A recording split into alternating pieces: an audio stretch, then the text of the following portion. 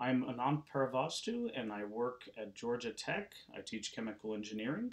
What you see on the screen is two examples of the products of my laboratory's research.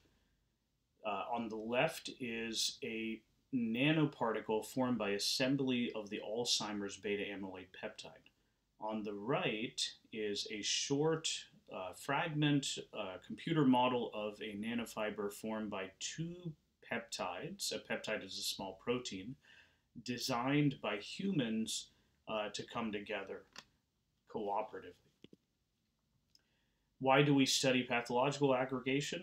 Well, because it's pathological. So this is a diagram of what happens in Alzheimer's disease as far as we understand it.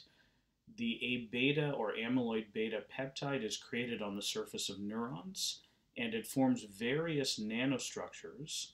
And the largest results in plaque deposits in the brain, which is the most obvious sign of Alzheimer's disease.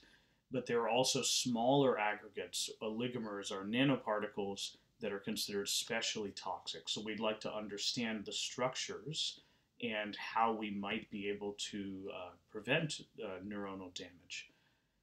In the field of designer assemblies, we want to make therapeutic biomaterials.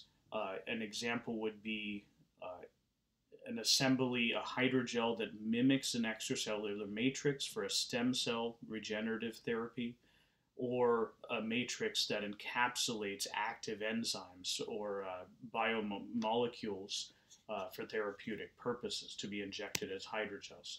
This is a summary of our lab's workflow.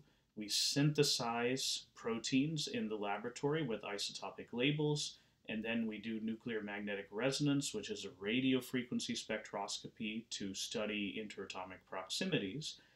Then we do computer simulations of molecular structure as well as spin dynamics to understand how everything arranges in 3 dimensions.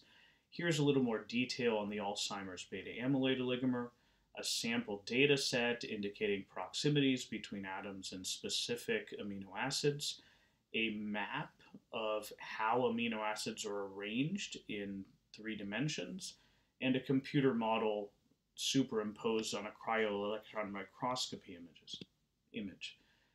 These are examples of designer systems. This is that co-assembling nanofiber. 2 peptides come together to form a nanofiber. This is a peptoid nanosheet. A peptoid is a peptide mimic.